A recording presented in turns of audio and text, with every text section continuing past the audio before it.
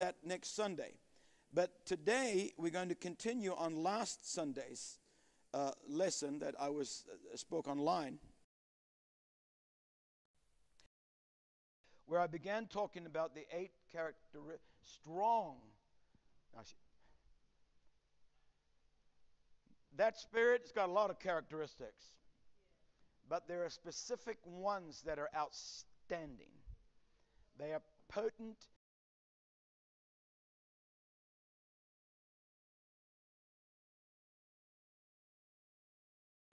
And they are powerful.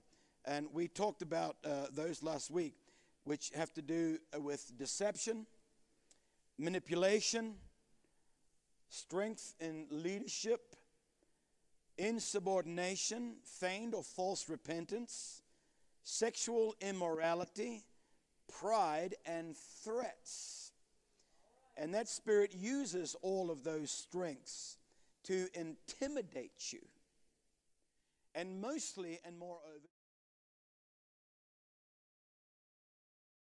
things that this demon uses to manipulate. We got talking about some of those, which were threats and money. Oh boy, I've been threatened many times with money. Not threatened, but manipulate, or tried to be manipulated. I remember once, tell you a little bit of story about me. I remember once I was working somewhere, and I received every year, the end of every year, a $10,000 bonus. That's a lot of money. $10,000. Every December, I received $10,000. Everybody, many people in the organization had received pay increases over the years. I received none. And the reason I was told I received none was because of jealousy. And we don't want to increase your wages above others because of jealousy. And I said, that's fine. I mean, God takes care of me. But we're going to give you a $10,000 bonus under the table, and nobody is to know about it. I said, that's fine. Hey, I'm happy. Helps me pay for all the Christmas presents for all the grandchildren, which are increasing. So every year, for a number of years, I received $10,000 check, came to me in the beginning of December. One day, something happened, and it had to do with another minister in another country, and I made it known what was going on. I confronted the issue, and it was very potent. It was destructive towards us, towards my wife and myself. And so I made it known and wanted to get this cleared up. This is how I was met with my complaint. Don't you receive $10,000 a year? And I said, yes, I do. Then shut your mouth. Right? Bribing me to be silent about a corruption and a wickedness that was going on. This is a spirit of Jezebel. This is how Jezebel moves. Money has to do with, being rewarded for something. Money is not just, money. Money can be anything that is a reward to you. And the same thing as is reward given to manipulate you, this Jezebel spirit withholds reward, withholds money. Let's see how you do without my support. Let's see how you do without my money. And this is one of the things that people have attempted around the world and back again to quelch and squash the work and the growth of Seven Pillars Church It's got to do with money. Don't give them money. Because if you give them money, they're going to work. If you stop giving them money, the work will stop. Wrong. Hallelujah. How much money did Jesus need to fulfill his Father's will? Praise the Lord. So that's one of the things that are used. Flattery. We talked about flattery, threats, money, and mood. All these things. That's all in last week's lesson. Today, I'm going to talk about the last two things on this list of tools that the Jezebel. Were you going to use those lights or not? Yeah, let's give it as much light on the case as possible. If it makes the video better, there you go. For those who are watching, thank you, Lord, or will be watching. Thank you. The last two things on my list, these are things that, have been thrown at me down through the years. And they are, number one, seduction, and number two, sensuality. Heavy, right? Seduction and sensuality. Two things that the church in general is full of. Seduction and sensuality. I wonder how many of God's people, I'm not talking about just this church, I'm talking about in general. I wonder how many, when they are preparing themselves to go to the house of God on Sunday morning, I wonder how many of them look in the mirror and say, am I pleasing God with how I appear? As opposed to how many will look in the mirror and not think sensuality, not think I want to be sensual, and yet dress themselves, behave themselves, even look at themselves in a sensual way, propagating something, putting something out there, a feeling, a vibe, which is actually called a spirit. The church is full of this type of nonsense. And we may be in wintertime now here in South Africa, and we all get bundled up and dressed. But man, come springtime, everybody starts to take it all off, and all of a sudden, sensuality starts to flow. And it's like, oh, I just want to look cute. I want to look nice. And yes, and sometimes people even think, I want to attract somebody. Sensuality. But it's not only that. I'll talk about it. First, let's talk about seduction. Go to 2 Timothy chapter 3. You're going to be shocked at what the word seduction means in the Word of God. Woo! I'm going to read for you in verse 13 and 14. I'm in 2 Peter chapter 3, verse 13 and 14. I'm sorry, what did I say? Peter, where did Peter come from? I know Peter's knocking on my door, so go home. It's Timothy. We're visiting Timothy right now. So 2 Timothy chapter 3, verse 13 and 14. But evil men and seducers shall wax worse and worse, deceiving and being deceived. It's talking about the end times. I'm going to read it again. But evil men, excuse me, and seducers shall wax worse and worse, deceiving and being deceived. But continue thou in the things which thou hast learned and hast been assured of, or things that you have been convicted of. Continue, stay, abide, remain, dwell in, stand in, endure in. Bless the Lord. Praise God. It means to stay, this word continue, in a given place, state, relation, or expectancy. Remain in your God-given place. Stay where God has positioned you. Continue thou in the things which thou hast learned and hast been assured.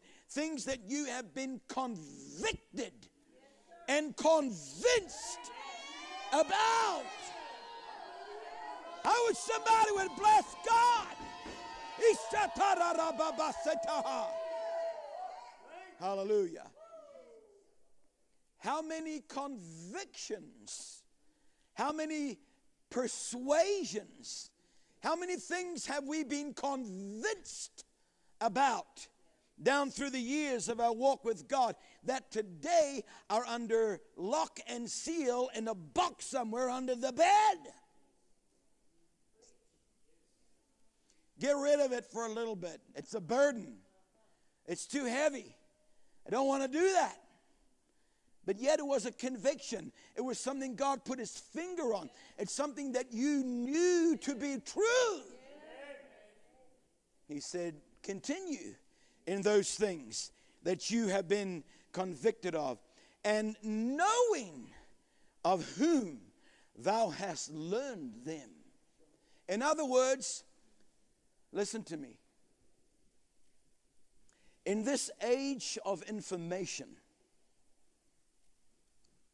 where information about anything is at your fingertips, all you got to do is go to Mr. Google and type in a word that you want to know about, a theme, a whatever it may be, and up it comes.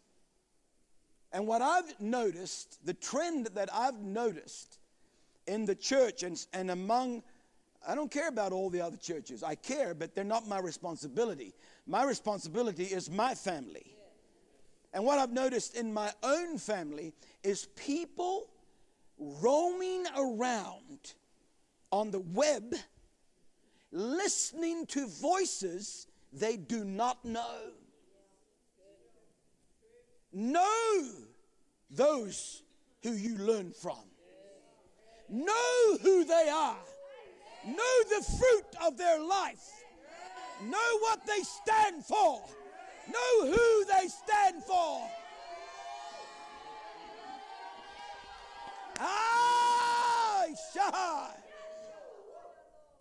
Glory be to God.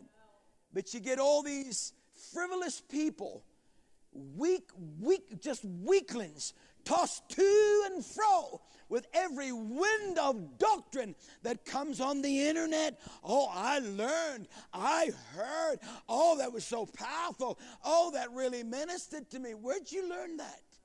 Who did you learn that from? Well, I don't know, some prophet out there? Yeah. Before you call anybody a prophet, make sure you know the fruit on their tree. Before you listen to that voice and take that voice as a guiding light in your life, know that person. Know that voice. And this is what Paul is admonishing, Timothy is, Paul is admonishing Timothy. Hallelujah. Continue in the things you're convinced of, and know those from who you have learned them. Hallelujah. Why? Go back to verse 13. Because there are evil men. Because there are evil men who are seducers. They have a Jezebel spirit of seduction on them. A seduction is a power to allure. It is a power to remove you out of the way. It is a power to take your vision and focus and put it in a different direction. It is a power to persuade your feet to walk where you have not chosen to walk. It is a power to cause you to believe something that is not true or is part truth and part error. This is the day we're in. This is the generation. This is the time when we need to be delivered and set free from that spirit of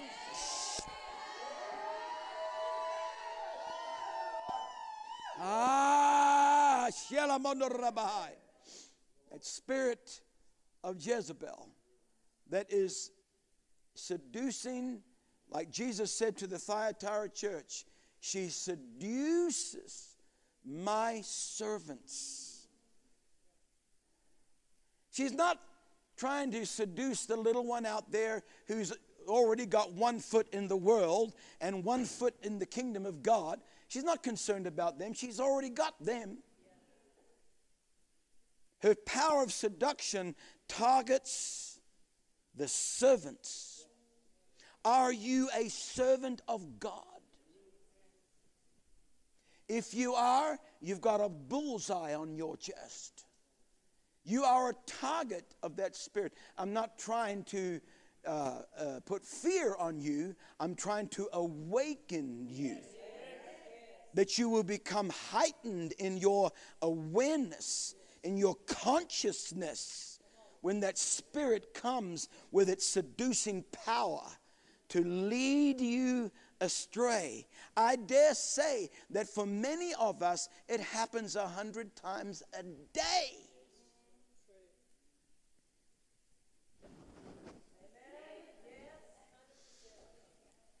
100%.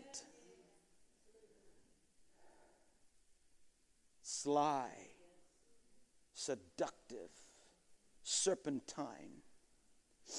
Okay, so let's talk about this word, seduce. It means, are you ready for this? Or do you want to go home? Are we done yet? Like you all say here in South Africa, shame. I just love that. Like when I first came and started hearing people saying, oh, shame. Shame. I'm like, wasn't quite sure about that. But so I'm going to say it to y'all, shame.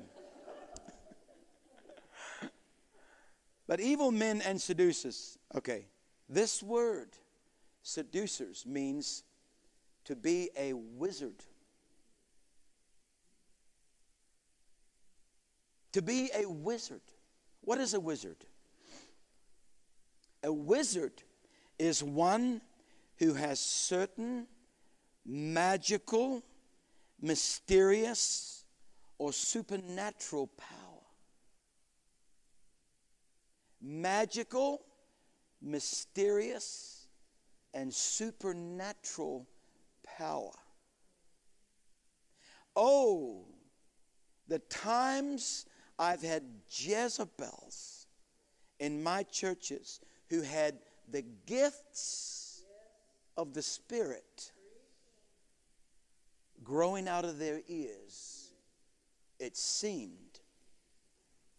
They had a power, an uncanny power, to look into people's lives and read them. And know what they were going through. Not because they had a word of knowledge from God, but they had a spirit of divination. A divining spirit to be able to read into a person's circumstance. Jezebels in a church have got eyes like this. They're everywhere. And they will read how you walk in. They will read how you sit. They will read how you worship. They're like, there's a problem there. So then they take their little twisted gift and their little mysterious power, and they go to this person and say, the Lord told me that you are going through a tremendous suffering. Really? Oh, you must be a true servant of God. Because I am. I know, honey, I know. Seduction.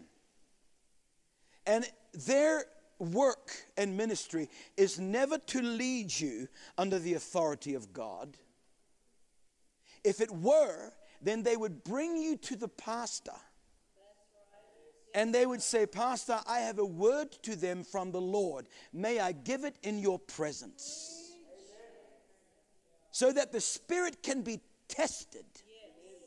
I've said for years now, if somebody comes to you, if it's in a service, in the parking lot, in the bathroom, or in the mall, wherever it may be, and start to whisper in your ear a word from God, I got one word: run. Run. Because there's no way that spirit can be tested. Hallelujah. It has happened in my life over and over and over again. It is the most foul, insubordinate spirit to try and allure people not to God, not under the authority of God, but to themselves, to my mantle, my ministry, my greatness, my calling. This is what the word wizard means. But that's not all. It means to mutter. Seducer. This word seducers means to mutter a spell. To mutter, listen to this. Ooh. I just love sucking Jezzy in the teeth.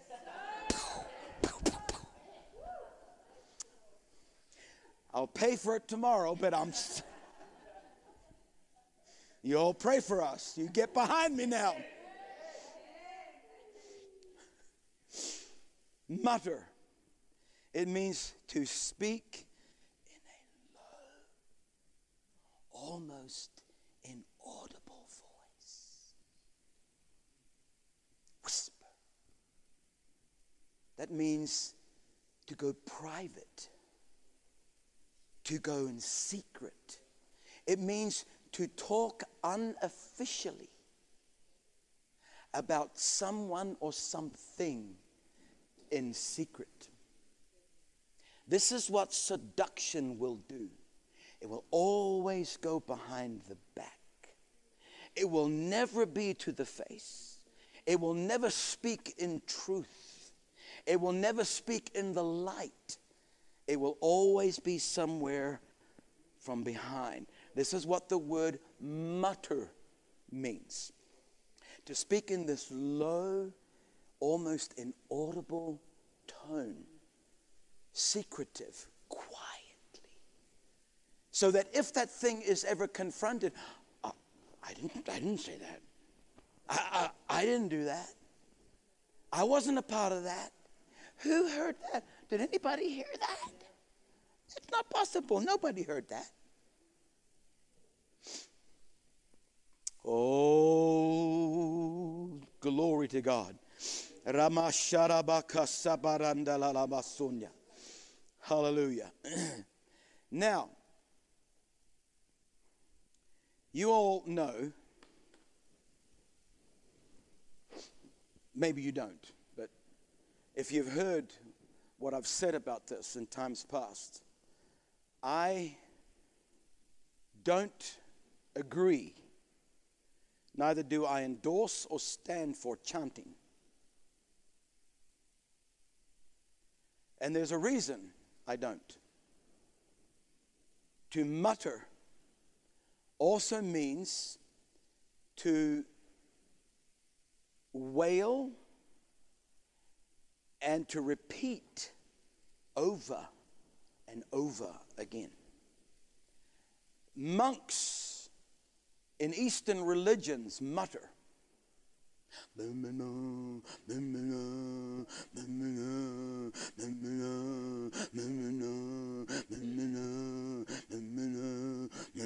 For hours.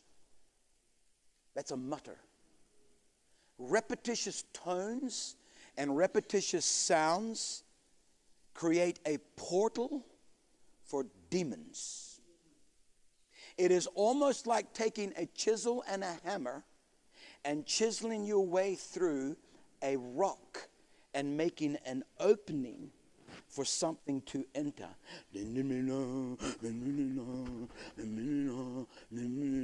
Until the doors open. It is the invoking of spirits.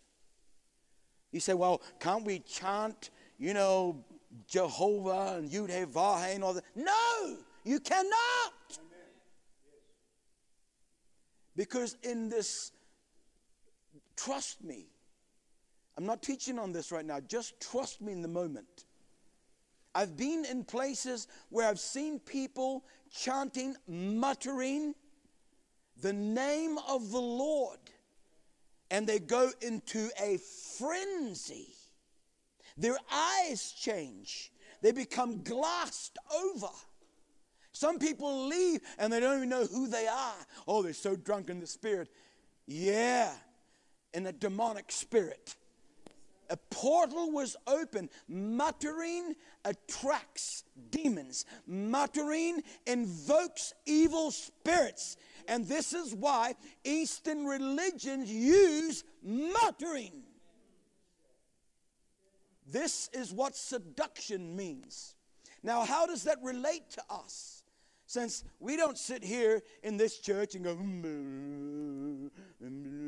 do we? If you do, I slap you. No, we don't. So how does that spirit, that seducing spirit of Jezebel, affect you? The power and the validation of her seducing words comes through repetition.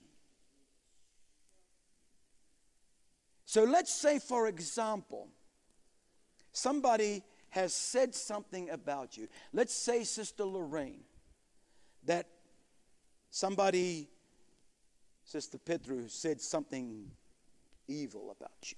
I know she would never do that. But let's say she did. But not to your face. She said it to somebody else. She said it to Sister Letitia. And it came to your ears. Now you may hear it once from her, but you begin repeating it. And through repetition, it's validated. Hey, son! I wish somebody would shout to the Lord. Hey! Shikabarabasata rabahaya. Hey! Shahai!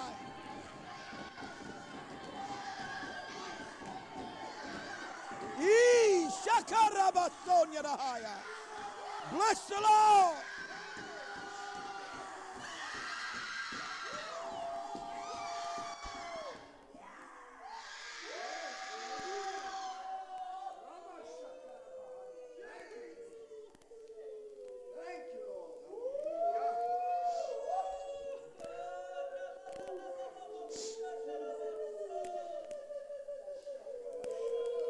Thank you, Jesus.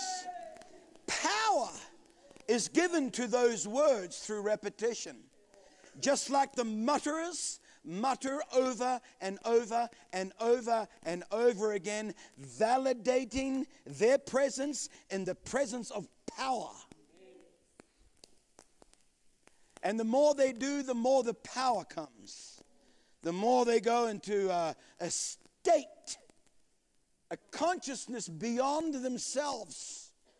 And this is what happens to us. That spirit of Jezebel trying to seduce you like a wizard with mysterious power and muttering words, curses about what you can and cannot do, who you think you are and who you are not.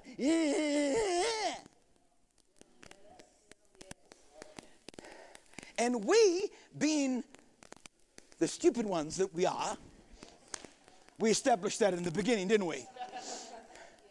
Hallelujah. It may be said once to us, but we validate Jezebel's seduction and we repeat.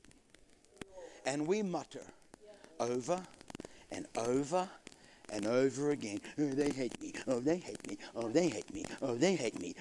Oh, they hate me. Oh, they hate me. Oh, they hate me. Oh, they hate me. Oh, they hate me. Oh, they hate me. Oh, they hate me. Oh, they hate me. Oh, they hate me. Oh, they hate me. Oh, they hate me. Oh, they hate me. Oh, they hate me. Oh, they hate me. Oh, they hate me.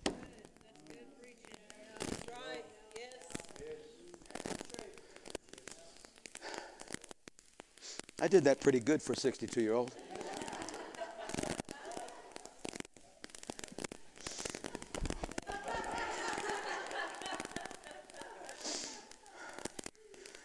Hallelujah. Do you understand what I'm saying?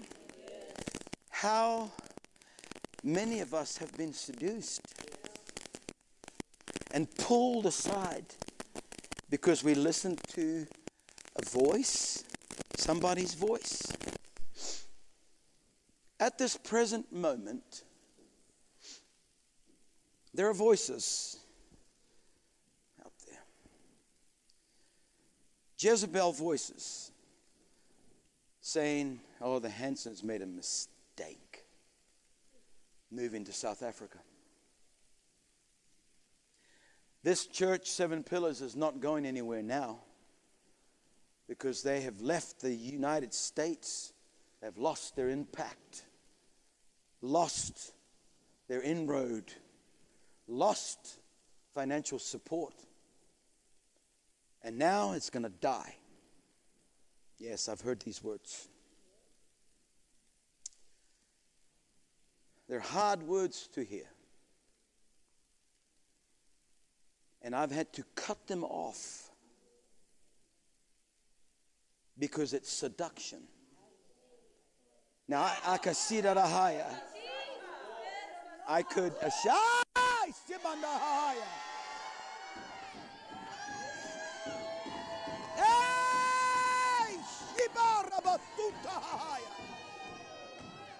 you, Jesus.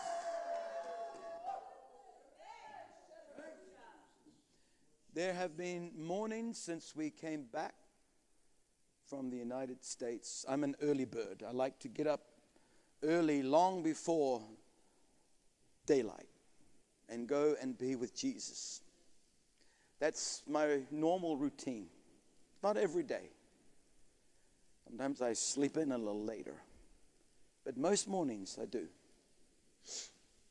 And there have been some mornings when I have awakened and these voices are in my ear, and I feel the oppression to the point where it's almost like a depression. Like, what am I doing here? Why did we do this? Why did we leave everything? Why did we sell our home? Why did we leave our church? Why did we... And there goes the voices, repetitious. And if I'm not careful, I validate those voices. I give power to the voice. I know what the will of God is.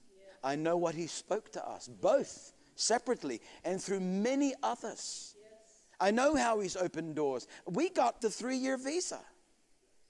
which was nothing short of a miracle. We walked into that South African embassy in Washington, and we just looked at each other like, this is in God's hands. We were warned the day before we left South Africa from the immigration lawyer who had helped us formulate all the papers we needed. He wrote to me and he said, well, I just want to let you know that the embassy that you're going to in Washington doesn't take kindly to this type of visa. And I don't know anyone who's asked for it who's actually gotten it. That's what he said. I'm like, now you tell me? After all this? We already bought a house, but you talk about faith. We already, we got ourselves settled.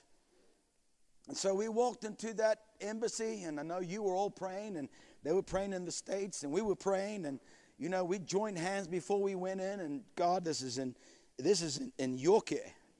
We are yours. We belong to no man. Have your way. We go in there, and the receptionist was not there. Nobody was there. But all of a sudden, a door at the back opened. Who comes walking out but the visa interview guy? The interviewer, he's got a name, but I don't remember what they call him. He comes out. And immediately, I'd already studied up on this guy. I'd been on his Facebook, and I want to know his strengths and his weaknesses before I met him. And I discovered that he was a Seventh-day Adventist. So at least we had some kind of camaraderie as far as, God. But he is reported to be a mean man. Everybody, their views are not good. This guy is rude, he's mean. Yeah. He comes out with this big smile. Hello, are you the Hanssens? Yes, I'll be with you in a minute. We were 45 minutes early, 30 minutes early. He called us back there, and we gave him this stack of documents. Man, it took us forever to get those documents. Fingerprints, photographs, FBI reports, medical reports, chest x-rays, blood work. I mean, it cost us thousands of dollars. We handed those papers in, and he said,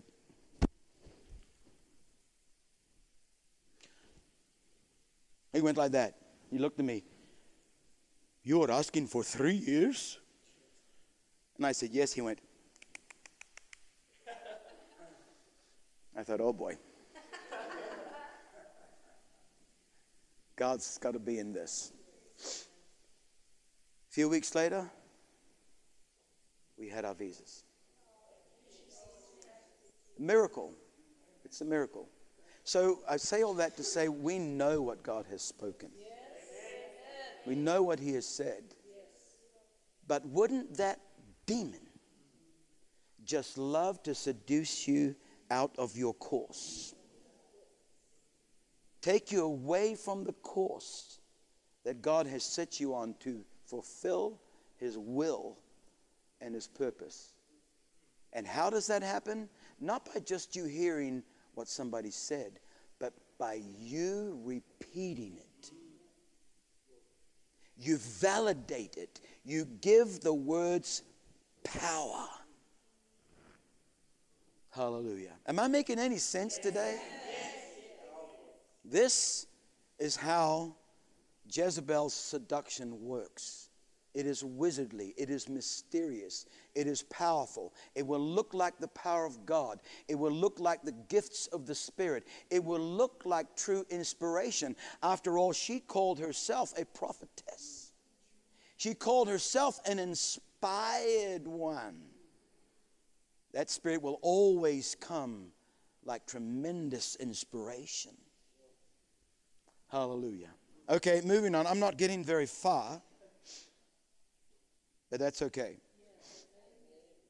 We'll get as far as we can get. And then, how long have I been preaching? He says 45 minutes. I got a whole hour ahead of me yet. No, I'm just kidding.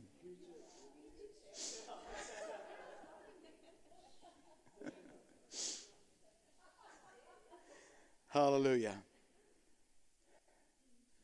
Sensual. Let's move on to that. Sensuality. Let's go to Jude. Jude lives right next door to Revelation. Jude chapter 1, because there's only one chapter.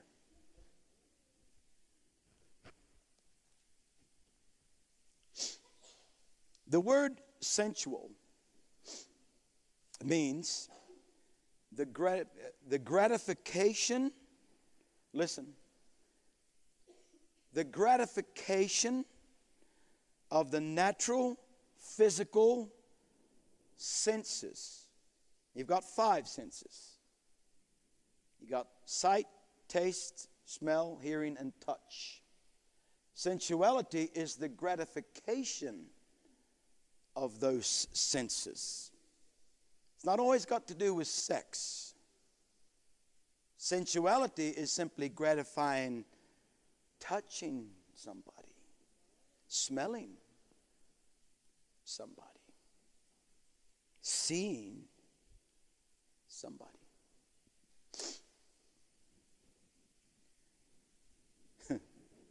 Oh, there's a lot of things I'd like to say, but I'm trying to be a good boy. But especially that which involves sexual pleasure. Let me read that again. Sensuality means the gratification of the natural physical senses, especially that which involves sexual pleasures. Now, I'm reading here in Jude. I'm in verse 18. Is everybody with me? Yes.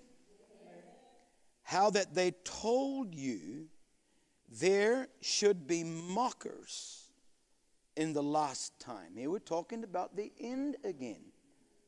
All these places I'm going, we're talking about the end times. And this is where we are in time. There should be mockers in the last time, or in the last days, who should walk after their own ungodly lusts. Listen here. These be they who separate themselves. Now that's not talking about separation, holy separation. This word separate themselves means actually they cause division. These be they who separate themselves. They are sensual, having not the Spirit. I'm going to read it to you from the Amplified version of the Bible.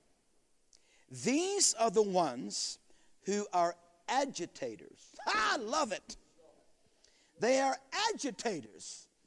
Oh, there is nothing worse being a pastor than having agitators. They're aggravating. These are the ones who are agitators, causing divisions. They are worldly minded, secular, unspiritual, carnal, merely sensual, devoid of the Spirit, the breath, the inspiration of God. That's how it reads. In the last times, there's going to be such mockers. They are full of their own lust. They are agitators. They aggravators. They are dividers. They divide the unity among the people with their sensuality, which is not just about sex. I already told you that. It's got to do with attracting the senses. Causing the senses to see, smell, taste, hear, and touch anything but godliness. This is sensuality. I want to show you an example of Jezebel's manipulation. Go to 1 Kings chapter 18.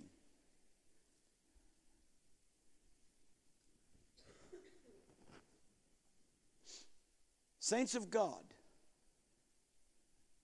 if you are half sincere before the Lord,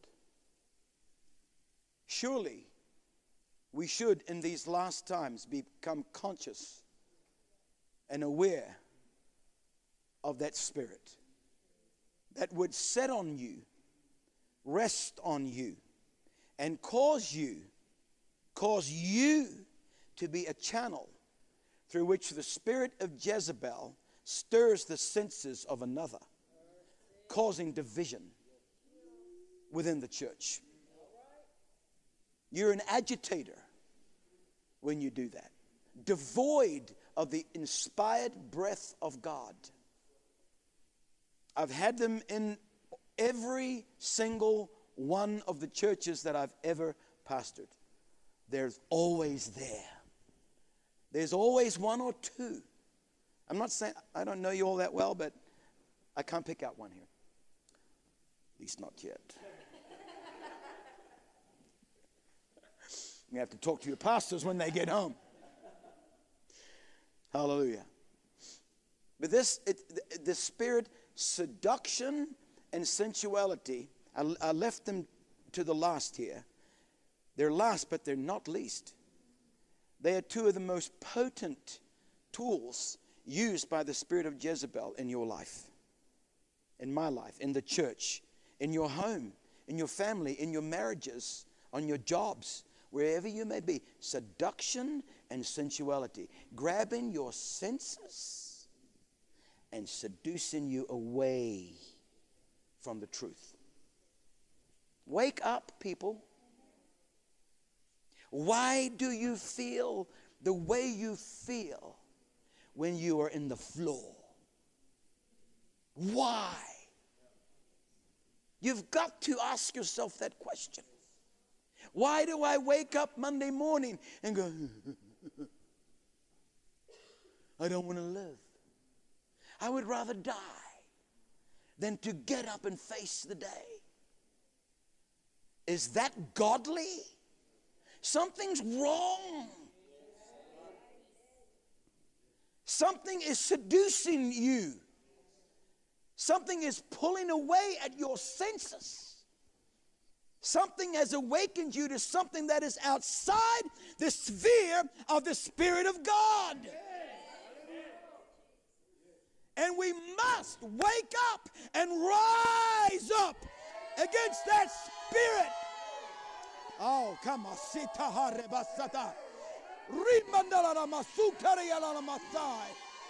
Glory to God. Hallelujah. Hallelujah. It is the time, it's the day, it's the season to say, you know what? It's enough already. This is what your pastor was telling me the other day. We were talking about this. He said, it's enough already. I said, you got that right. It is enough already. But you see, we validate these things with our own words, our own input, our own thoughts, our own muttering.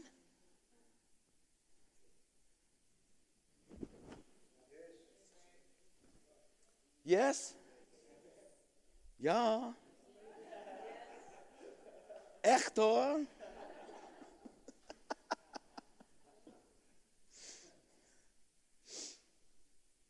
How do you say it? Ik moet Afrikaans leren. Is that good Afrikaans? It's my Dutch, so you know. Speak Dutch, put a little bit of a twist to it, and then you've got Afrikaans. Now, I'll end with this.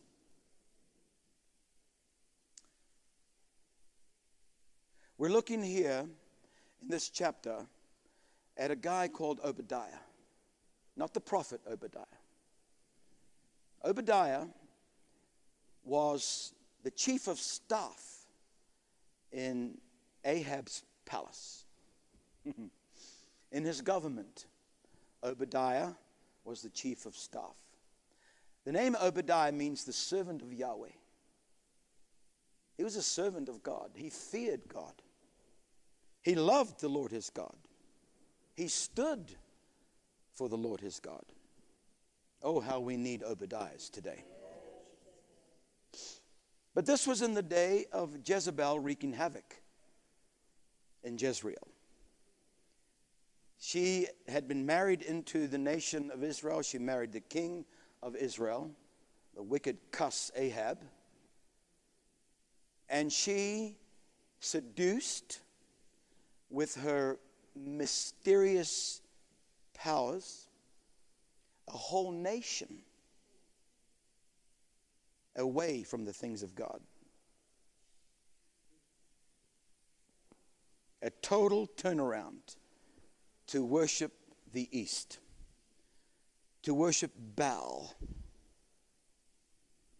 It's amazing how many churches, I don't know about here in South Africa, but in the United States, who have turned to the East.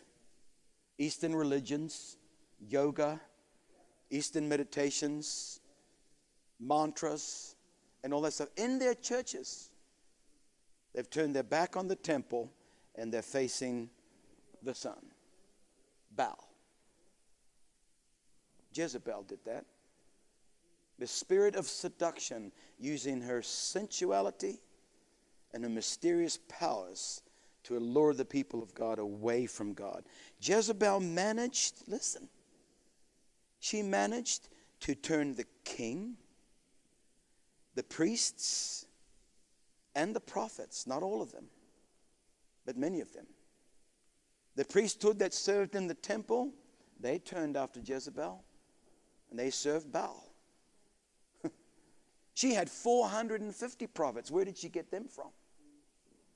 They were the prophets of God that she converted with her seduction, her flattery, her money, her mood, her threats.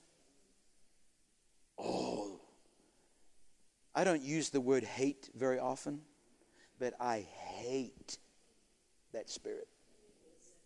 I hate it with an absolute passion. As much as I love God, that's how much I hate that spirit.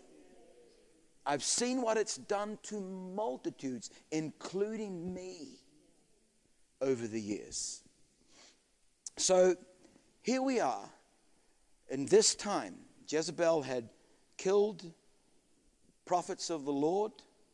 She had turned a nation against God. So here's Obadiah, the servant of Yahweh. He goes and he takes 100 prophets that have not yet been slaughtered, and he hides them in a cave. Now, for many years, I looked at that story and I'm like, good old Obadiah. He protected the prophets of God. Recently, the Lord turned the bowl around for me. And I saw that story in a totally different light. What really happened? Let me show you. You all interested? I know you are. You're a nosy bunch of people. You've had good shepherds that have made you nosy. I'm in 1 Kings 18:13. Was it not told my Lord, this is Obadiah speaking to Elijah.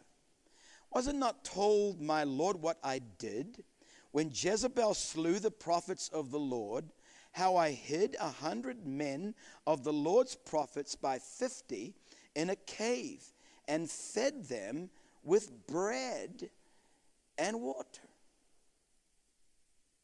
Do you read anywhere where Jezebel pursued them? No. She didn't pursue them. Do you even read anywhere where when Elijah ran from Jezreel because of Jezebel's threats to touch his life? She said, I am going to touch your life. and he ran for his life. Read it. These are the exact words your Bible says. He ran for his life. He had just slain 450 prophets of Baal. He was zealous for God. He was up on Mount Carmel. He called down the fire of God upon the altar. Talk about a mighty man of God. But one seductive voice rose up and said, I'm going to kill you. I'm going to touch your life. You're going to wish you had never done what you did. And Elijah goes, stage left, off he goes, takes off. Did Jezebel pursue him? Nope, no. She didn't care how she got rid of the prophets. Whether it was through killing them, or through them fleeing, or by them hiding in a cave. It is so powerful. Look, I'm about to tell you something. Go back up to verse 4. For it was so when Jezebel, this virgin, cut off the prophets of the Lord, that Obadiah took 100 prophets and hid them by 50 in a cave and fed them with bread and water. And I always looked at that like, wow, the courage of that man to go search out a cave and take the prophets of the Lord and put them in there. And no, I have changed my opinion of his actions. He was threatened by Jezebel. And he took God's inspiration, the voices of inspiration, and put them in hiding. The word cave has nothing, no positive meaning at all. It means a dark cavern. Oh, have you been to that dark place? Where your inspiration is snuffed out, chopped up. Oh, you're still alive. You're still alive. But you're in hiding. You're not fulfilling your purpose. They were taken away from their purpose, which was to speak the divine inspired word over Israel. They could not do that in a dark cave. Jezebel was like, oh, leave them alone. I don't care. As long as they're in there with their mouth shut, I don't care. This word cave, it means a hole. You ever feel like you're in a hole? A den. Listen now. It means to be bare and stripped naked. Stripped naked of your mantle. Stripped naked of your calling. Stripped naked of your joy. Stripped naked of your victory. Stripped naked of your purpose. Stripped naked of your vision. Stripped naked of your destiny.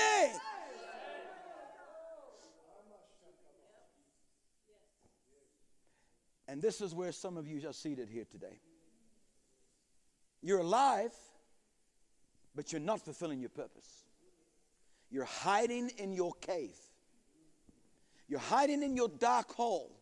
And you know that darkness. You feel it in your daily life. You feel it in your home. You feel it in your job. You feel it driving down the road. You feel it walking into church. You feel it in your relationships. You feel it in your marriage. You feel it in your counsel session. There's a darkness that you have been led into by seduction.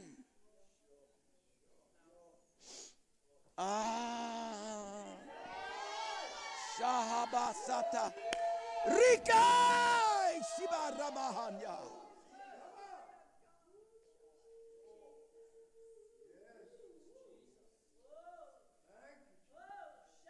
I thank God that today I'm not speaking by theory. I have been in that cave. I know that cave. I know that darkness. I know that hole. I know when the inspired voice is shut up and when I've been seduced away from speaking the truth and being bold to stand in Israel and be a troublemaker in Israel.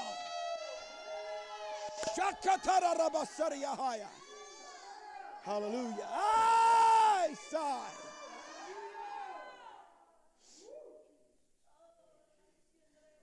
I've been there. Ask my wife. She can tell you. I've been in that cave.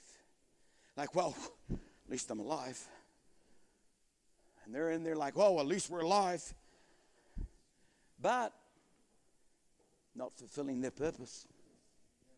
What's the purpose of being in there alive when you're stripped naked of your calling? Why even be alive? You're fulfilling nothing.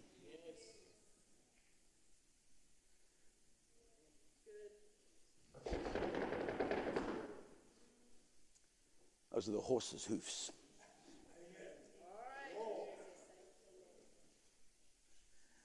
Have I made sense today at all? This is where we are. This is what we are facing. This is what you have been facing. This is what people that are walking with me have been facing, are facing all around the world. Can we not just tone it down a little bit and go in the hole? Because, I mean, they're talking about us. And I had some very threatening things sent to me last week. It didn't look like a threat, did it, babe? It looked like an open invitation to something grand and powerful. First, when I received this, I was like, what? This is incredible. Look what God is doing. God's opening these doors. And I was about to respond, and the Spirit of the Lord stopped me. He said, don't respond, investigate. So I investigated, only to find out that it was a hoax to try to entrap me into a trap where they could have done me harm. Right?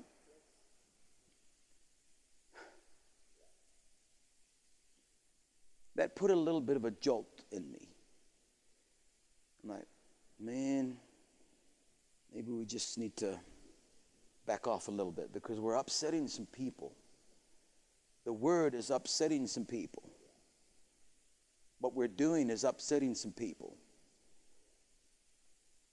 But you see, that's seduction. That's the servant of Yahweh trying to do a good thing and leading me into a cave. Be quiet. Hush for a moment.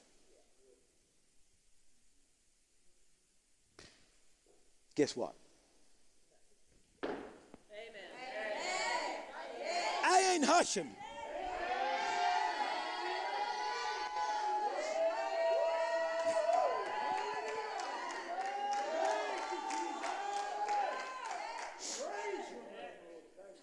Thank you, Jesus. This is, if you just stop and think about it, I hope you go back over this lesson. This is a milestone for many of you. And it can be a changing point in your walk with God if you let it, if you choose it, and if you start to practice differently.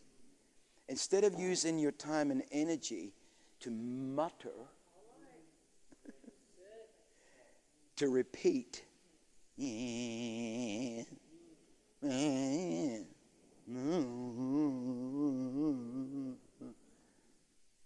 animal demons are attracted to that. And you just go down into despair, shame, guilt, fear, anxiety, depression. And none of it's godly. This is not the fruit of God. This is not the fruit of His Spirit. It is a seducing, sensual demon that is called to entrap you like a spider's web and bring you into a hole of darkness. That, see, you're alive, you're safe, just stay there. Just stay there. You'll be okay. Just stay there. Everything will be fine. And there you rot, not fulfilling who God has purposed you to be. So, next week,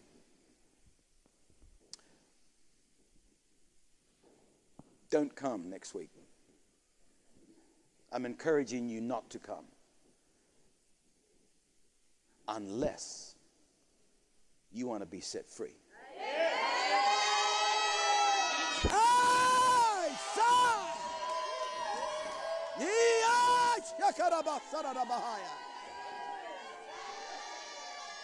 Glory to God. Thank you, Jesus.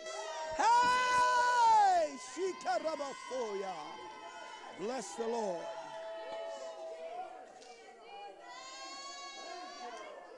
Praise God.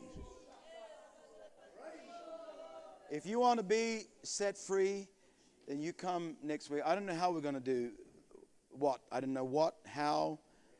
Prayer, word, prayer, worship, no worship. Prayer. I don't know. It doesn't matter. Church is not about a form.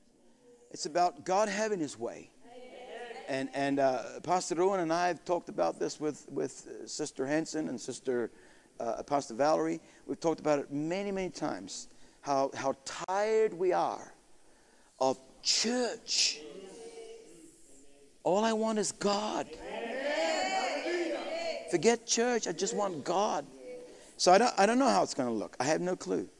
I just know that if you come expectant, prayed up, fasted up, maybe take a few days, a day here, whatever, fast from something during the week, and we are going to believe God for an outpouring of His deliverance. Get us free from the things that have held us in the cave that you thought was your safety. And it's not. It's your demise. Praise God. Let's bow our heads. Blessed be the name of Jesus. Lamb of God, I'm so thankful for this church, for these people, for their pastors, for the sincere ones that stand before your presence today. You see our hearts, you see our need, you see our bondages, you see the caves that we're in. Oh God, in Jesus' name, convict our hearts. Bring us up, lead us forth, bring deliverance upon your people. My God, Jesus, hallelujah. Hallelujah. Guide your people, lead us forth. Go ahead and spend some time in prayer before the Lord.